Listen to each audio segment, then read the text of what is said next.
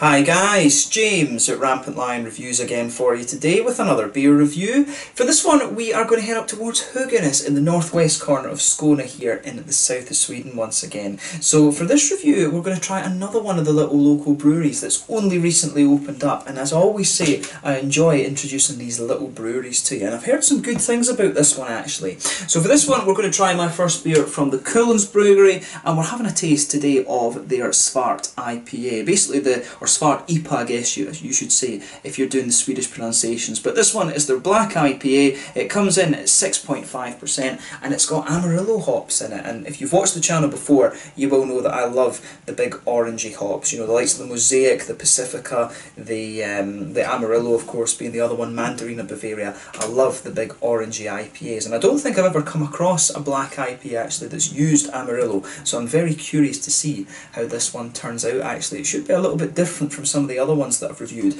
and I think this is a style that's been forgotten about a lot recently with the whole kind of hazy, you know, the New England hazy IPA craze that's been going on. So as I say, very curious just to see how this one turns out, especially from one of the very small breweries. I think these guys are actually one of the smallest breweries in Sweden at the moment. So yeah, should be an interesting review. I'm looking forward to the beer, and as always I hope you guys enjoy my take on this beer. So anyway, as is usual with my reviews then, I'll tell you a little bit about the brewery. If you want to get straight to the tasting, just fast forward. All the usual links are in the description below. That's the brewery website, the link to my other reviews that hopefully I can do in the future from Kullens Bryggeri. Very first time I'm trying one of their beers, like I said. There's all the usual social media. If you want to see more beer reviews, do please consider subscribing to the channel. The whole channel of course has a geography based tagging system, so you can go into the home page and search for beer based on country, city, state, county, prefecture, whatever it is you're interested in. Do check out the playlists of beers from different countries. There is one there for all the Swedish beers that I've reviewed for you. That's constantly being added to, and as always please do get in touch and let me know some of the other beers and breweries that you guys would like to see me review. It's always great to hear from you guys that are watching the videos, and the support that you show the channel is hugely appreciated. So anyway, to tell you a little bit about the Kullen Bryggeri then, on to my brewery notes. So the Kullen Bryggeri, as I mentioned to you, are based in Höganäs, which is in the northwest corner of Skåne, a little bit to the northwest again of Helsingborg, but the company was founded by 5 friends. So this is Lennart Alberg, Magnus Börjesson, Paul Efsing, Fredrik Kulenstierna, and also Bengt Torn as well. I've got a feeling that I pronounced the second guy in their surname wrong, so I do apologise about that. But these guys used to brew beer together in a garage in very small 25-litre batches, but in 2016 they moved to a new bigger premises at Väsbyrondelen, which is between Höganäs and Väsby, and they officially founded the company, I think it was 2016, but they very recently have upped their production capacity from 100 litres per brew to 200 litres, and this actually, as I said, makes them one of the smallest breweries in Sweden, and apparently they reckon they'll brew around somewhere around the 6,000 litres of beer mark for the whole of 2018. Like I say, a very small little brewery these guys, but the brewery of course is named after Kullen, or it's also kind of called Kullahevlen as well, which is the peninsula that sticks out of just to the north of Helsingborg in the northwest corner of Skåne. So this one literally means the peninsula. It's just literally the peninsula's brewery. But from what I saw, if you stick Kullen into Google Translate as well, it also means coal. So yeah, in some ways it's the coal brewery, in some ways it's the peninsula brewery, the Kullen Peninsula Brewery, if you like. Probably Kullen Peninsula Brewery, as I was saying, is the proper name for this one. But yeah, really interesting little brewery, and it is cool when you get little random ones like this. So this is probably the first beer review that you're going to see of this brewery, but if their beers are good, as I've heard they are, I probably will review a few more of them. But yeah, should be an interesting one this. So I'll just let you have a little look at the artwork on this one before we open up. There you can see there's an elephant on the back of this one. I think that one is an African elephant because he's got the big ears. But yeah, nicely presented this one. I do like that. There's the little Kullen Bryggeri symbol, and that it would be cool if you put that on the bottle caps there, but I guess when they're only brewing around 6,000 litres of beer, you know, that's 18,330 bottles per year, you know, it's probably quite expensive for them to do that. But the stats on this beer then, it's a 6.5% black IPA, like I said. The malt base in this one is pale roasted and chocolate malt, and the hops are Amarillo, Centennial and Columbus. So yeah, it should be a really interesting one. Amarillo always gives you a nice kind of juicy orangey flavour, Centennial is a nice kind of lemony note, and the Columbus is mainly a sort of you know, just a bittering hop. It gives you a nice kind of spicy, almost aniseedy kind of bitterness to it. So it says on the side here, now that you have opened up this beer, you must stand up and enjoy it for yourself. So for now, my Swedish brain is definitely not working tonight. It's telling you a little bit on the side here. This beer is like, it's one of the smallest. It says something about the brewery being the smallest in the whole of Skåne, maybe the smallest in Sweden, and the smallest perhaps in the whole of the world. But it tells you a little bit. Yeah, it's basically saying, now you've opened this beer, you must stand up, enjoy your time, for never, you never should take it for granted. Basically, the brewery is named after Kullens in Skåne, and then it says on the side, maybe the smallest brewery in Skåne, maybe the smallest brewery in Sweden, and maybe the smallest one in the whole world there. So I think I've actually translated that despite my earlier brain fart there. But yeah, nicely presented beer, this one. So without further ado, let's get it out and we'll get on with the tasting then, you know. Should be really good. So yeah, without further ado, let's crack it open. Nice little bit of a smoky opening there, some of it trying to escape, but let's get it out and into the glass. Just watch the head doesn't go too crazy on this one, as sometimes it can do in the beers. Yeah, this one is for the most part going to behave itself by the looks of things.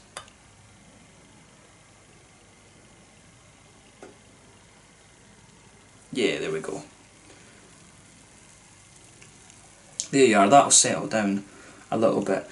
I don't know if it says when it was bottled, this one, so inside, yeah, it says it's best before 2019 the June, so this one, by the time I'm filming this, is about 2.5 months or so old, this one. So that's a kind of good age for the black IPA. For me, you don't want to drink the black IPAs too fresh, you do want to let them mature a little bit. I've always found that they get a little bit more juicy in that regard, and it's an interesting style, I think, because it's one that I've always felt you get more out of it when it's an imperial one and you get more of the brown sugary notes out of it. So this one at 6.5% is a regular black IPA rather than an imperial black, so we'll just need to see how we get on with this one. But as you can see, and as you would expect from the style, it's poured a nice dark sort of ebony colour, this one. It reminds me of ebony wood quite a bit. So there's a 2-finger frothy, I would say light beige head on this one, 1 or 2 big bubbles sticking towards the side of the glass, and a few little ones heading up towards the bottom of that head there. If I hold it up to the light, like I was saying, you know, it's not even got a little bit of a chestnutty edge to it. This one is completely pitch black. There's not even much light coming through this one, so I think this beer would be a little bit hazy, but obviously you're not going to see that simply because of the colour. But yeah, looks really nice and pretty much as you would expect from the black IPA style. So let's take a closer look at the aroma then and just see how we go on. You can see the head has already died down on this one a little bit, but yeah. So yeah, a little bit of that kind of roasted black malt coming out with this one. You can smell some of the chocolate in there as well. It definitely has that distinctive kind of chocolatey note, and I would say the chocolate that's coming out of this is almost, it's got a little touch of the milky kind of chocolatey notes, but at the same time it's got some of that higher, that, you know, the dark chocolate, the higher cocoa coming out of it as well. A little bit of a bready note too, I would think. But overall I would say this beer is actually quite mild in terms of its aroma, but you can pick up a little bit of an earthy quality from the hops, there's a nice little bit of a kind of spicy floral aromatic note to it as well. But I'm really not getting much in the way of fruitiness. I thought there might have been a little bit of fruitiness come out of it. There was a little touch of something when you opened up the bottle, but when you put your nose into it, with this one, it's got a little touch of something. You can pick up a little faint hint of orange from the Amarillo, but there's not much else kind of coming out of the aroma of this one. It is a very, very mild aroma, I think, on this beer, but as I always say, just take a little bit of time and enjoy the aroma of the beer before you get stuck into it. You don't have to spend too much time with this one because, as I say, very, very mild aroma. But let's have a taste of this beer then. So this one is the Svart IPA, the black IPA from the Kullen Bryggeri on the Kullen Peninsula, just outside of Höganäs in Skåne here in the south of Sweden. So let's get stuck in. Slange, skål.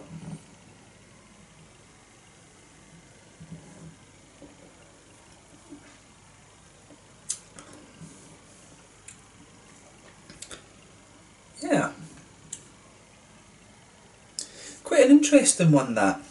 First impression, the mouthfeel that it has, it almost comes across like it's, you could have poured this kind of straight out of a, you know, one of these pool kegs that you get in England. The mouthfeel of this one does remind me of that, but at the same time it does have a good little bit of carbonation, if that makes sense. It's kind of sort of battling between those two, that almost cask condition thing, but it's got the carbonation. And you saw how big the head was on this one. That's simply because of how long it was in the bottle, but the flavours of this one are coming out nicely. And as I said, I always think you need to give a black IPA just a little bit longer to kind of mature, to get the proper sort of flavours out of it, because I think it just, if you drink it too fresh, I think this is one of the styles for me that you don't want to drink overly fresh.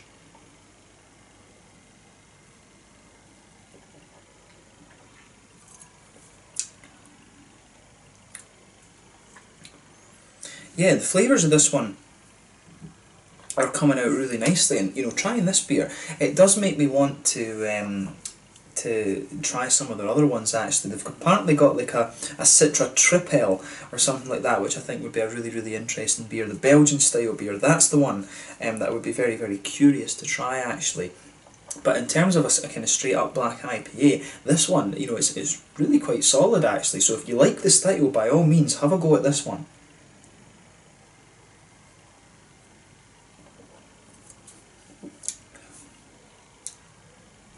So yeah, and it actually, I would say, out of the black IPAs I've had, this one does lean a little bit more towards the sweet side of things, which is interesting. So you've got a nice kind of roasty black malt backbone to this, and it starts to push its way out a little bit more as you go further and further into the aftertaste. You can feel a little bit of it just pushing its way out, but it's got a nice bit of a kind of bready base to it, which is good. You can feel the smoothness of that pale malt in there. I would bet you it's German pale malt they've used in this one, just going by how smooth it is. But the roasty black malt's forming the backbone of the beer, a little bit of a pale malt on top of that. And you can feel right in the middle of your palate, you've got a little touch of a kind of chocolatey sweetness. But I would say the bready quality kind of overpowers a lot of that, if that makes sense. There is just a little touch of it, so it's nice and quite subtle, I think.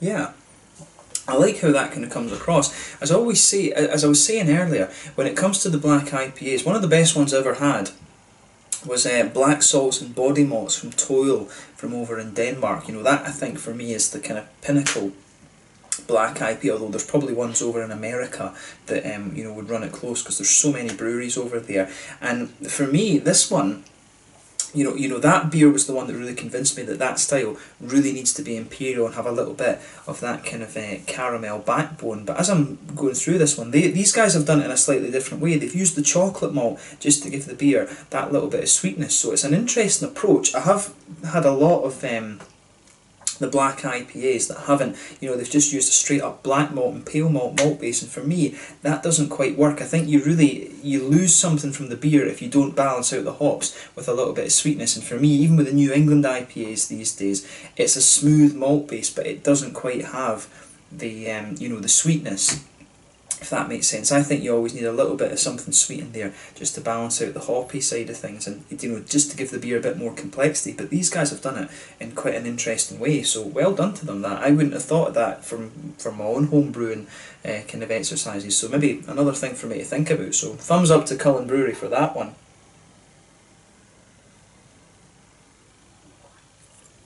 Kullen, I should say. Cullen's a place back in Scotland. But yeah, the malt base in this one, as I say, is quite interesting. It's fairly straight up and it's fairly simple, but it works, and it works well. And you can't really ask for much more than that, can you? So yeah, on the hoppy side of things then, back corners of the palate, you've got a little touch of earthiness there. As you kind of come further forward along the sides of the tongue, you get a little bit of a kind of floral aromaticity out of this one. It's just, the earthiness is there, it smooths out, then a little bit of the floral character, then round the very front curve of the palate, it's just a little bit lighter and grassy, and of course behind the front curve of the tongue, that's where you get that little oily bubble, where the juicy fruity esters start to come out of the beer.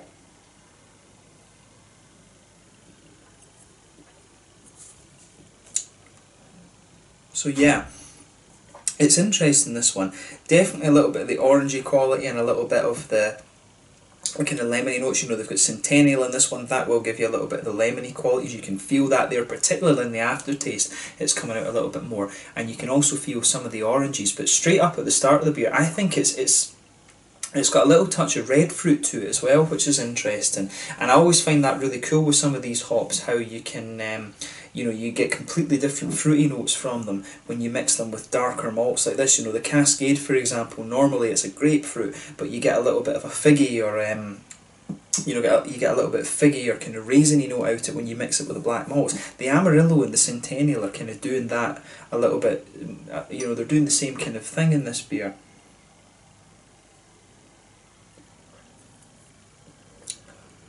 So yeah, it has got a little bit of a kind of raisiny sharpness or something like that in the beginning. Then it just starts to fade away, and you get the oranges initially, and then that fades away a little bit more, and it lingers there. But then you start to get a little bit of the nice lemony quality to the beer as well, which is good. So pay attention to that when you're having this one. And I'm finding as you go into the aftertaste as well, a little bit of the black malt pushes its way out, but at the same time the chocolate and the bready notes are kind of balancing that out a little bit. It's the way that the malt base does its thing in this one, I think, is really nice. I complimented that earlier, but for me, that's the kind of thing that makes me really interested in this beer. And they've also done something a little bit different, I think, by using Amarillo and Centennial. As I say, I don't think I've come across a black IPA that's used them, but it certainly works.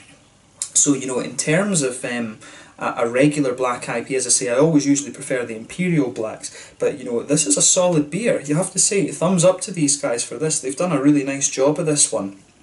It would be cool actually if they used the malt base for this. I'd love to see them brew it with, you know, like with Williamette or you know, Cascade or something like that, to try and do a sort of Cascadian dark style black IPA. I think that would be a really interesting experiment for them, because they've got a really solid malt base with this. That might be something interesting for them to try with one of their brews. But in terms of what they've done already, it's really good, and it's a bit different from what you're going to find with other black IPAs. So this one is really, really nice. But I'd love to see them do that little, you know, a Cascadian dark using the backbone of this beer. That would be another really interesting thing for them to do. So hopefully maybe they'll try that at some point. Yeah, but a really interesting beer to sum this one up. Very, very interesting, and I'm glad that I was able to review this. I always like going back to black IPAs, like I said. In terms of the mouthfeel of this one then,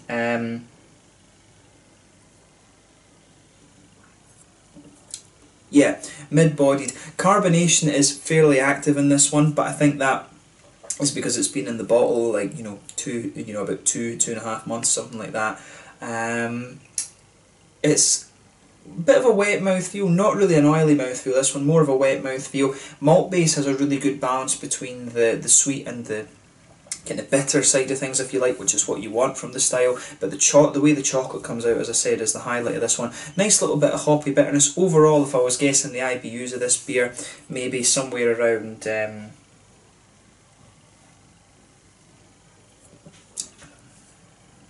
I think around 50, maybe around the sort of 50-ish mark with this one. Could be 60 at a push, but you've got a little bit of bitterness from the malt base, and you've got a little bit from the hops as well. So I would guess somewhere around the kind of 50 IBU region with this one. As I say, nicely balanced malt base, nice little bit of bitterness from the hops, and some juicy fruit in there as well. As I say, you get oranges, you get lemons out of this, but you also get a little bit of a red fruity note in the beginning of this one. But overall, a really nice beer, and something a little bit different if you enjoy these black IPAs. I think it's very, very local to this one. I'm not sure if you can get it outside of Skåne, but if you can order this one and you like the style, have a go at it, because it's really quite solid, and as I said, a little bit different from what you'd normally find in the style. So yeah, as I say, the unique point about this one is the way the chocolate kind of balances out the malt base a little bit, because normally that would be caramel. So thumbs up to Kullen Bryggeri for this one. I do want to try a few more of their beers, but let's leave it at that. As I say, a really solid black IPA, this one. But once again, thank you for watching my beer reviews. Until the next time, please like, subscribe, share, all the usual YouTube stuff. Do check out my social media. Let me know your own thoughts on this beer in the comments section below, and I will catch you guys very soon. It's probably been a bit of a longer review, but as I say, an interesting beer. And that's just what happens. You kind of rabbit on a little bit, but thumbs up to Kullen Brewery for this one, and I'm sure we'll review more from them in the near future. So the Svart IPA from Kullen Bryggeri, just outside of Höganäs in Skåne, here in the south of Sweden. Until the next time, stand you just now, and I will catch you guys very soon. Skål.